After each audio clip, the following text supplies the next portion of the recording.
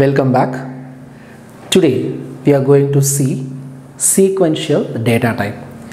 From the sequences, there are three types of data: strings, lists and tuples. In previous video we had seen about string. So in this video we are going to see about list and tuples. Let's see what is meant by list. List is also a data type in Python, that is a sequential data type. In a core data type, so many parts are there. From that, sequential data type, strings, list and tuples. Now we are going to see about list. List is the compound data type also. That means it can have multiple items inside this square bracket.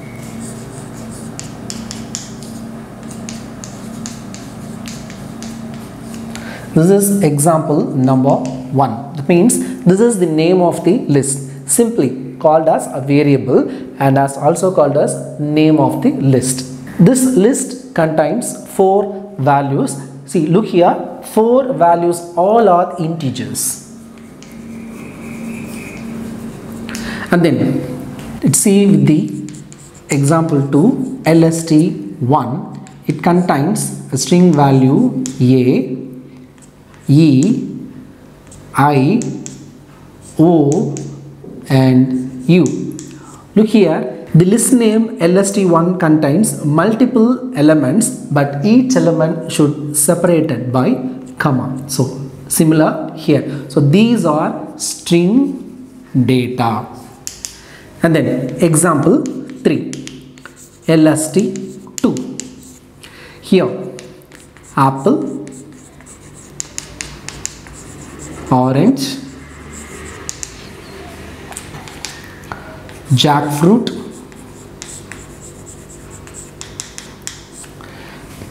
and these are also multiple elements separated by comma, and same as every element is said to be string. Again, example 4, lst3, 1.2, 2.2, 3.2, 4.2 and so on. These are floating type. So the list is said to be a compound data type. How? Is it possible to define the list with all the data type? Means yes, we can. This is the last example, example 5, list 4.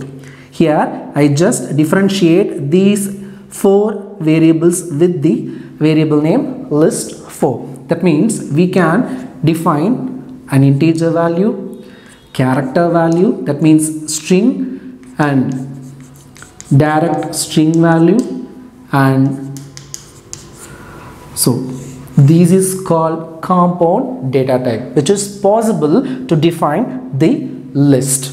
And list is a mutable one. What is meant by mutable? Mutable means editable, modifiable, changeable. Is it possible to change the value which is defined inside the list? Yes, it is possible. How? Let's see with another example. So append is the function. The syntax of append is list dot append, and we have to give a value. That means a value in the sense single value, because the functionality of the append function is to insert a single element in the existing list, especially at the end of the existing list. If we use a value to be added in the list, it will be added at the 4th position. Okay, so if we try to print the list, print list name, the output will become 1, 2, 3, 4, 5. And then another function is extend. How we can use the extend function? Similar syntax. See, look here, list dot extend. But what is the difference between append and extend? First of all, the similarity is the extend function is also going to insert the element at the end of the existing list.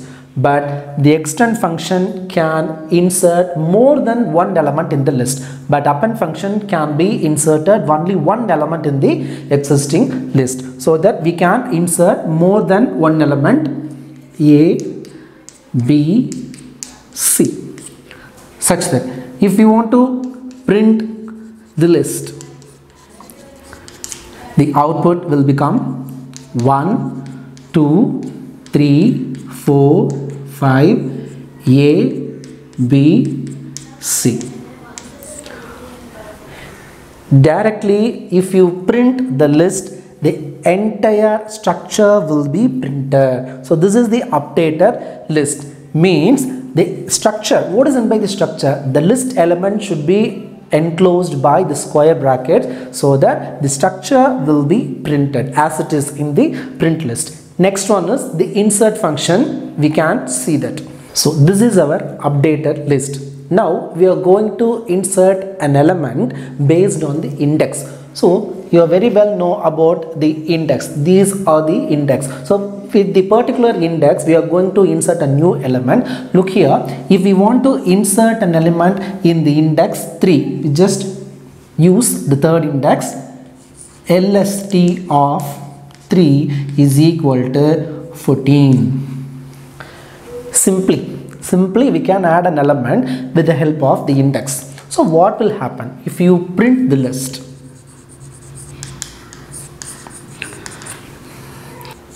One, 2, 3, 14, 5, A, B, C. If you want to insert an element directly with the index, the new value will be replace the existing value, so that the 4 will gone. So that the new updated list is 1, 2, 3, 14, 5, A, B, C. Instead of that, if we use insert function,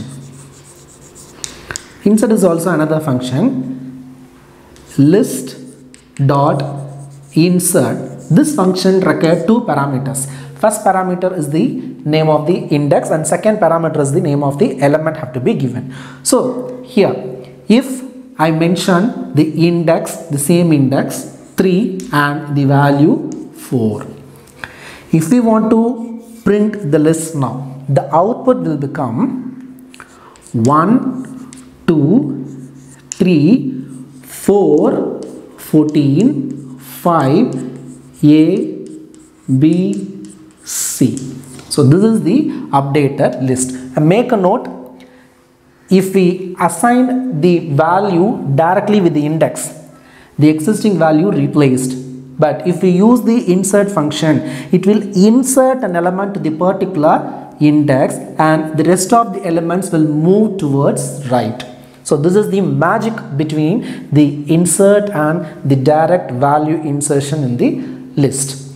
So tuple is also a compound data type and a collection of a data item, but it should enclosed by parentheses, whereas list should be enclosed with the square brackets. But what is the difference between list and the tuples? Means tuples cannot be changed or modified. So simply lists are mutable and tuples are immutable, and we are not able to delete a particular element based on the index, but we can delete the entire tuple, so that simply we are not able to modify the tuples.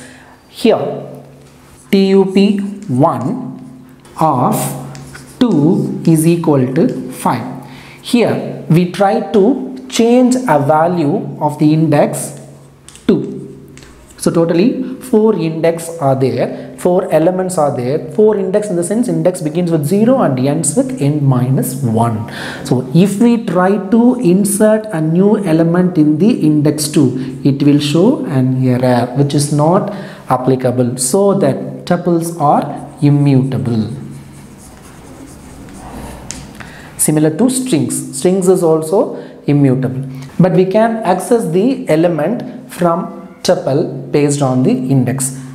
Just use the print function and tup1. So it will print as it is 1, 2, 3, 4. If we want to access any particular element, if we want to access the element 3, we can use it. Print step 1 of 0, 1, 2, so that the index 2 will be given. So the output is 3. So look at the two types of output. If you print the entire tuple, it will print as per the structure. But if you want to access a particular element, it will print only the element which is applied to the list also. We can access the list element by using the index, so that the particular element will be appeared as an output. So with this I conclude today's chapter, that means list and tuples. We are going to see set and dictionary in the upcoming video. So until then, stay tuned and thank you for watching.